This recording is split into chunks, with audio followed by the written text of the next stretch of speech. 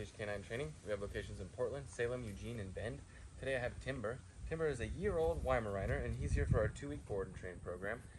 Timber is here just to kind of get him a little bit more exposed, get him tuned into his owners a little more, paying a little bit better attention when there's distractions, and getting his recall solid so that he can be out off-leash and you know, on hikes and enjoying the world with his owners. They've taught him the basics, but he is, you know, a little bit skittish in new situations, and that, you know, means all of his commands that he knows are thrown out the window.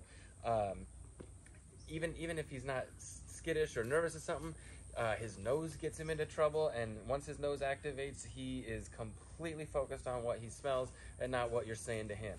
So we're going to use the e-collar to get him tuned in a little better, get him paying attention no matter what's going on around him, and that way he can do the things that he knows. Basically, he knows most of the commands already at home. So, and we want him to do that out in the world. So we're going to use the e-collar to do that, and we're going to increase his impulse control. You know, he can sit, but staying, you know, even inside isn't really something that he's very good at.